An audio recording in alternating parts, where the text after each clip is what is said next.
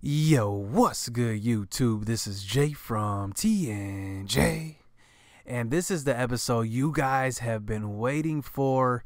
So let's hop into it right away. No playing around. So here are all the created recruits. Remember, you guys put your profiles in. You guys had unique backstories. I like to choose the guys who had a unique backstory that also kind of went with the needs on my team. So let's just look at our needs really quick. So if you look at all of our positions, we don't have a fullback. So I do have a fullback on this board. You see the rating at quarterback is D+. I have a couple quarterbacks on there. Receiver, not too many receivers were created, but we'll get to that in a second. Also, tight end is a position that we need as well, but the offensive line, definitely a position that we need. Nobody is above a D+ on our offensive line. Look at that. I mean, that is just horrible. If you look at our defense, I mean, defensive tackle is a need because we do have 3 seniors graduating.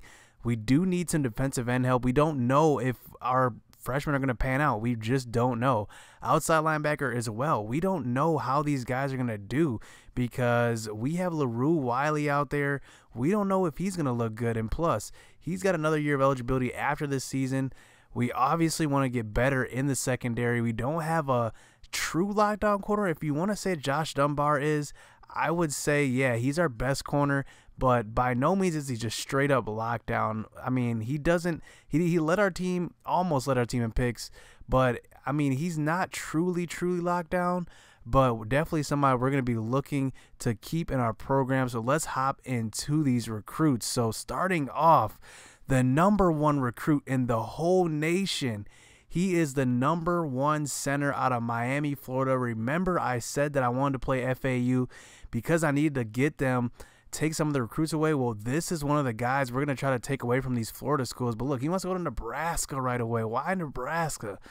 So if you look at him, man, let's just look at him. He's the #1 prospect in the country. Let's unlock his ratings. So he ends up being a 75 overall. He came in as an 80 overall, ends up going down to a 75, -5 overall. So maybe this is a guy that we can look to steal, but he is the #1 recruit. He's going to be hard to go after. Derek Kelly is the next one. He's going to come out of Braintree, Massachusetts, but he's looking to come to our school right away. He is the #5 center. Let's actually unlock his ratings, see where he ends up. So he's a 67 overall. So that is devastating because we thought he would be a top recruit, and he ends up being a 67, which, you know, if you put him on our team right now, I mean, that's kind of one of the best linemen, but still, it looks like he's a bust. So maybe we can get him for the cheap. We won't have to put as many points into him each week. Raphael Wheeler out of Chicago, Illinois, the #4 tackle. He's a 4-star prospect, 6'8", 288. Let's just see what his ratings are looking like. So he's going to be a 70 overall. He can pass block, 87 pass blocking, but we're not on his top schools. So we definitely are going to have our work cut out for us here. A guard, 6'1", 254, Dustin Town out of Lafayette, Tennessee. Let's just unlock his ratings really quick. So 71, not bad, but we're not on his top schools. Will Blank, a guy that we really want to go after here. He is a prototypical middle linebacker. He's coming from Baltimore, Maryland, 6'2", 250, the #6 middle linebacker in the nation. He's a 4-star prospect. Let's unlock his rating, see what he is. He's 79. So this might be a guy that we will look to get. I'm going to move him up right now because look at him. He is 84 pursuit, 80 tackle, 81 hit power, a sure tackler for sure, 76 play recognition right out the jump. So let's move on. We do need a quarterback. Remember, we did not keep Sully on the team. Remember, we let him walk. And if you don't want to play for us, then you don't have to play for us. So Caden Joseph, Gainesville, Georgia, the #4 quarterback in the nation. He's looking to go to Georgia Tech. So we definitely need to get him away from these option schools. Let's see what his ratings are like. Ooh, so he is a 75 overall. He's 86 throw accuracy, 76 throw power, which is pretty low. But I mean, that 86 accuracy is definitely going to help, but he's only 5'11", so he's a shorter guy. Moving down the line, Brian Rodriguez, 6'7", 277. He is a one-star prospect though, but look at what happened. I unlocked his ratings and he went up to a 74. He is a true gem. Look at this, man. 13 overall improvement. He is a one-star prospect. Nobody is gonna go after him because he's probably a hidden gem, but look at who's going after him. Houston's gonna go after him, so let's move him up, and we gotta pry him away from Houston. Can't let Houston get him. Red Johnson, the next one, middle linebacker, number 38 in the nation at his position. So let's look at him. He's 72 overall, so we're getting a good crop of recruits here right off the jump. But if you look at him, he's 72 overall, but let's look at the top schools. We're not on his either, and look who he's trying to go to, our rival Virginia. So we gotta get him away from our rival. Next, Braden Newton. We do need some cornerbacks out of Russellville, Alabama. He's 6 foot 180. Let's unlock his attributes. So he's decent, 71 overall, 86 man, which is pretty good, 72 tackling, which is all right. Moving down the line, Justin Johnson. We do need another tight end because Ben Miller, he does get winded quite a bit. Let's look at him. So he actually goes down to a 68 overall. So 79 catching, 79 route running. So what brings him down, looks like, is his pass blocking and run blocking. He's not very good at it as a blocker. He looks like he's pretty athletic though. 79 catching is pretty good, especially for an incoming freshman at tight end. Joseph Buxton. We do need a safety because remember, we do have a transfer at the safety position, but he's just gonna be here for 2 years. But look at him, he goes up as well. But look, we're not on his top schools as well, but he's looking to go to some smaller schools. Akron, Army. I mean, I think we can compete with those schools. So keep moving down the line. Graham Hitstick, it looks like he's from Houston, Texas as well. These guys from Texas are going to be hard to recruit because we're going up against a lot of big schools in Texas, and he is a 5-star, number 3 outside linebacker in the nation. Let's see what he is. He's a 75 overall as well. He doesn't have the speed, but look at that. His name is Hitstick for a reason. 91 hit power. He is going to be bringing the hitters for sure. Moving down the line, John Wilcox, another Texas quarterback, number 49 in the nation from Austin, Texas. Let's see where he ends up. So he's 72 overall. So we're actually finding a good crop of quarterbacks here, and it looks like he grades out to be a pretty good prospect. So I'm going to keep him where he's at. Delphi Olich Jr., another cornerback out of Pompano Beach, Florida. And let's just see where he ends up. He's 66 overall to start. He goes up 1 overall to 67. Not bad. A guy that comes in kind of raw. He has good play recognition, but his coverage skills definitely got to improve. So we'll keep him on the board. But I mean, these guys, none of them want to come to our school right out the gate. So we're definitely going to have a lot of competing to do. So let's move on.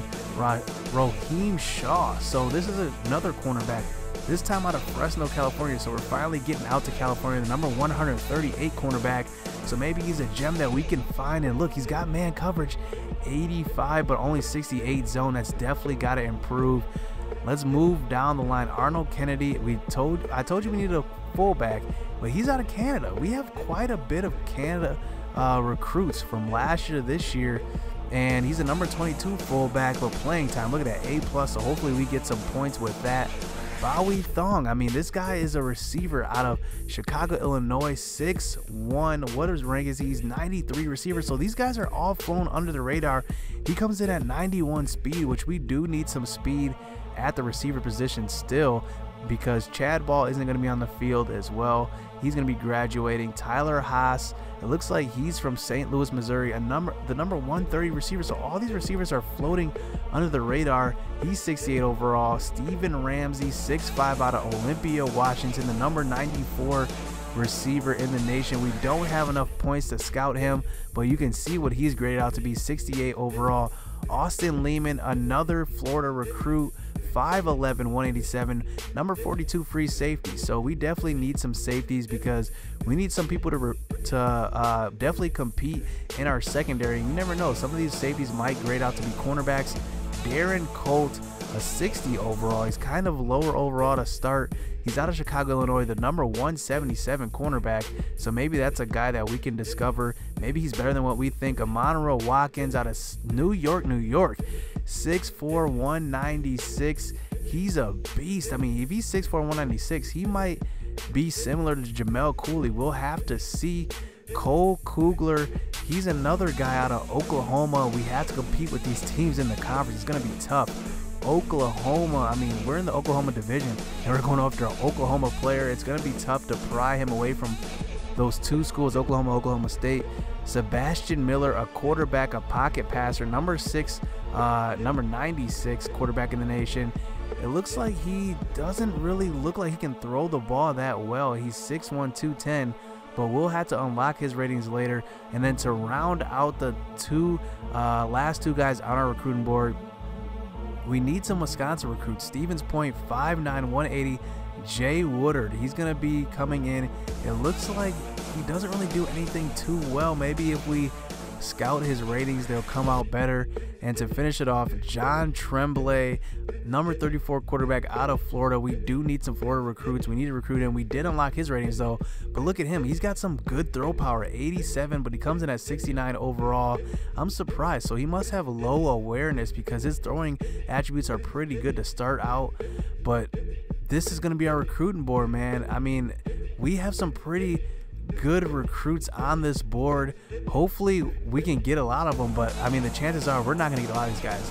Like the number 1 center in the nation, I don't know if we actually can compete. And then the number 6 middle linebacker, Will Blank, he's definitely up there, but I don't know if we'll compete with him as well. Brian Rodriguez, I have a lot of confidence in because he looks like he's flown under the radar. Number 148 tackle, and he comes up to 74 overall. And then Derek Kelly is another guy. He's first on we're first on his board, so maybe he's a guy that we can go after. But all the rest of these guys, look, we're not on any of these guys' boards, so the chances of us getting these guys is gonna be slim. And I'm making a rule, man, in recruiting, because you can kind of cheat on this game because there's a lot of guys that the computer does not go after because you can see their lock percentages are low. So I'm only going to add recruits to the board halfway through the season. So only once during the season, I'm going to change the recruiting board. I'll change the recruiting board all around, but I won't add new prospects to the board. Only halfway through the season, we'll have a scouting update from Ncaa, so he'll get on. He's gonna be sent out to scout these new guys. So let's hop into the season preview of this third season. Who's gonna be the newcomers? Who's gonna make an impact? Let's just check it out. Starting this defensive new front, I mean, this is gonna be interesting because Todd Williams, Hunter Greggs, and Javon Pennington are going to be in a triangle of rotational pieces. Todd Williams, he's a huge guy, 6'8", 247, and what makes him different than the other two is that he can stuff the run. He's got the highest power moves, 82 out of all 3 of them, and he's a big guy. So I hope that he can stuff the run, especially in this new conference. We're gonna need some defense from him for sure, and Pennington is gonna need to play a big role as well. But Todd Williams, big number 95. Let's just look at Hunter Greggs. So he's 6 foot 240. He's the most finesse of all 3, and it's for a good reason. He's got 71 speed, 73 excel, but he's got 87 finesse moves, so he's gonna be getting after the quarterback. He's gonna have those pass rusher moves, and you know what? He's gonna get geared up here. So on the field, he's a game changer. I can't lie. He's gonna be a game changer because if he can change the game the way Ali Christian did, remember in that bowl game, Ali Christian had that big sack where he got cut block, got back up, and got the sack late in the game. That's what Hunter Greggs, I'm gonna be looking for him to make plays like that. So he's gonna have a big impact on that D line going forward. So Dylan Mack is a guy that I am a little bit concerned about. So he is a freshman coming in, but he is transitioning to a new position. He started out as an end coming in as a recruit, but now he's playing right outside linebacker, so he's going to have a little bit more responsibility than he initially thought. He does have a little bit of a slow time getting to his top speed, 68 acceleration, 82 speed, but he can actually get after the ball. I mean, he can just get after it. He's a smart player. His block sheds at 80, pursuits at 74, player recognition at 75. He just doesn't have coverage skills. He's got 81 hit power, 78 tackling. So he's going to be getting after the ball. So hopefully he shows up for this defense, because you never know, man. This experiment might go bad. So we got to watch out for his position this season. The guy that we are probably most excited about, any prospect that's coming onto our team, John Waters. He takes over. In minicamp, he kind of took the job from Kamara Rivera. He was showing flashes of, I don't even know, Honey Badger, Deion Sanders, Patrick Peterson. I mean, he was showing flashes of a straight lockdown corner. He is 5'11", 204. He's built. I mean, he's built like a running back, and that's why he did lead his whole state in rushing. So it's going to be quite the experience playing him on defense, knowing that if it comes down to it, he can also play some offense, and he might get in on some plays. It might be trick plays. It might be end arounds. You never know. He's going to be all over the field, and he's even been returning some kicks. So he's going to be back there with Chad Ball, and you never know, if he does good enough, he can possibly take that spot. But John Waters, Josh Dunbar going as the number 1 and 2 corners on this team. So it's going to be a fun season for those two. Probably the guy with the biggest chip on his shoulder, Paul Miller. Alex Brown is no longer the fastest guy on the team. Paul Miller comes in at 96 speed, 95 acceleration. He is going to be a terror on the back end of the defense. Nobody gets behind him without him getting a hand on them. But here's what is going to be funny, is because he's coming back from an injury in junior college. He broke his left ankle, so he's going to wear an ankle brace throughout this season, because that ankle might not fully be healed. But he's taking a chance coming to Marquette after a disappointing season in junior college. But Jay from T&J took a chance on him, bringing him in on scholarship. So we'll see how he does coming in with some experience, but coming off an injury. So we'll see. NFL scouts are just drooling at the potential of Jamel Cooley. He is a Randy Moss clone, 6'4", 225. They're calling him not even Randy Moss. They're calling him the next Calvin Johnson. They're saying that he is going to be a monster, 89 speed, 94 excel, but he's got the catching ability. He checks off every single box. He is the true number 1 receiver that Marquette's been looking for. He's going to go up and get it. He's going to do the dirty work. He's going to block. He's going to be all over the field.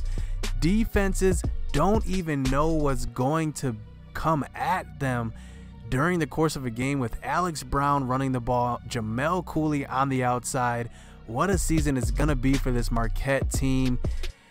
Number 84, because he looks up to Randy Moss, but man, he's a different type of dude. He's smart. He can run routes. He can go up and get it. He can block. He can do it all. So this is going to be a great weapon for this offense. Hit subscribe. Hit that like button. All these guys coming at you. Game 1 coming up next. Let's go. I'm excited. Season 3 is officially underway.